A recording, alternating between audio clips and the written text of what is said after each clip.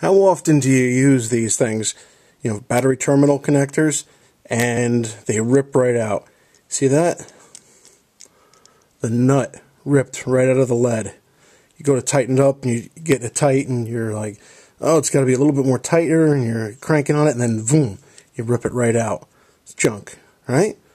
Well, what you do to fix this is this. Go down to Tractor Supply or your hardware store and get 3/4 inch, 1/4 grade 8 nuts. Put them in from the back, going straight up through, and get these little Teflon nuts and crank them down, and that'll cure your problem.